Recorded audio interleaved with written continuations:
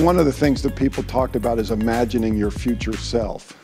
Say, this is where we want to be, and as leaders, as CEOs, where do we want to get to?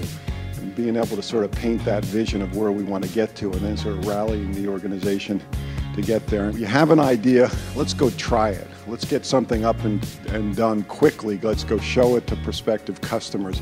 See if we get buy-in in these things. So you know, do it quickly, small bites, fail quickly. Go to your weakness, right? We all talk about the strength, but do you go out and talk to your lost customers or the lost prospects, right? And sort of find out what it is that, you know, why didn't they buy from you?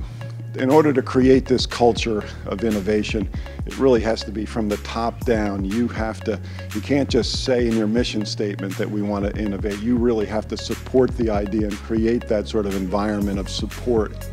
Couple observations. In general, the CEOs, including myself, I think need to come up the curve a lot on the capabilities of using social in different categories. Pretty much social's being used a lot by a lot of companies for presence. So putting presence out there to make sure that you're just there, and you put content so that people see you. That's sort of the level one that I think came out of a lot of the sessions. So it's really a push strategy. We happen to have about 15% of our leads right now are literally coming from the use of social, and that's using a content-based strategy and outbound using things like LinkedIn, etc. There was some discussion of both just advertising, but also using content-driven articles, and the ability to measure the return on that, incredibly rich.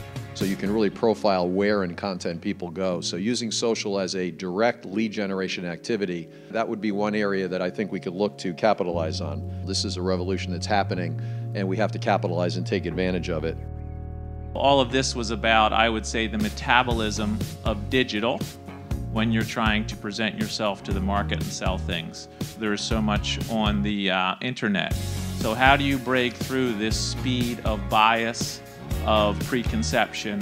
Despite all the digital glory and all that great, they just come, you still need to reach out and touch folks, and you need to find the practitioners. So if you can find the practitioners digitally, that's super, but that's not a reason to not also go out and do a lot of events. So marketing needs to nurture, nurture, nurture, and sales reps need to go find the use case and outcome that needs to be done in order to sell something. Then I sort of did a top 10 list as I was listening to different points of view in honor of Letterman's last hurrah. So it's not funny, but I think it's some good stuff. The numbers don't speak for themselves. The business won't sell itself. And I think a lot of times you fall in that trap just because you're performing really well. People understand the strategic value. Don't underestimate the distraction and the time it takes to do an exit or a financing round. A team. Is your team prepared and ready, and is the right team to deliver whatever you're doing? Your job actually in meeting 1 and 2 is just get them to like you. You know, forget about and I sort of in fundraising, it's sort of the same thing, like I'm selling people too, right? My goal of meeting 1 is get a second meeting. Tactical valuation guidance, everyone asks for it. There are good bankers and good ways of delivering it. Act like you've been there before, which is kind of interesting because a lot of you haven't. Have enough preparation that you don't look like a novice and you're not tripping over yourself to answer questions. You cannot make decisions fast enough. That doesn't matter whether it's this topic or any of the topics we talked about. That's just the fact of life. No breath is better than bad breath. For those who haven't heard me use that one before, I stole it from someone, I can't remember who, but it does apply. Let the bankers do their job. As founders and CEOs, we're control freaks, and not only that, it's our baby, and not only that, it might be our net worth, a huge percentage of it. So it's really hard to let the banker do their thing. And then the last, and I said it earlier, but whatever process it is, exit or financing, have a process that has a beginning and an end. You know, there was the watershed event. The way that we see it in the industry was the Target CEO getting whacked for the cyber breach, and everyone now is thinking, I don't want that to be me. The whole threat landscape has sort of changed to target a lot of mid-sized enterprises.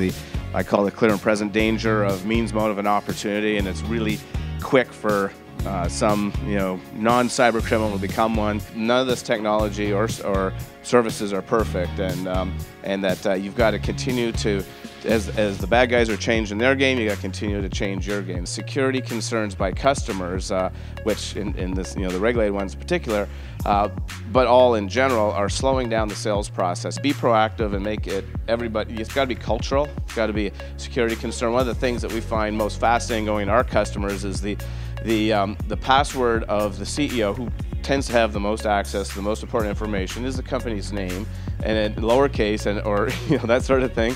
1, 2, 3, 4. We see this all the time, and these are in a lot of the finance sector guys managing 10 or 20 billion of assets with trading floors. It's mind-boggling. So don't let that be you. And I would say lead by example and make it part of your culture.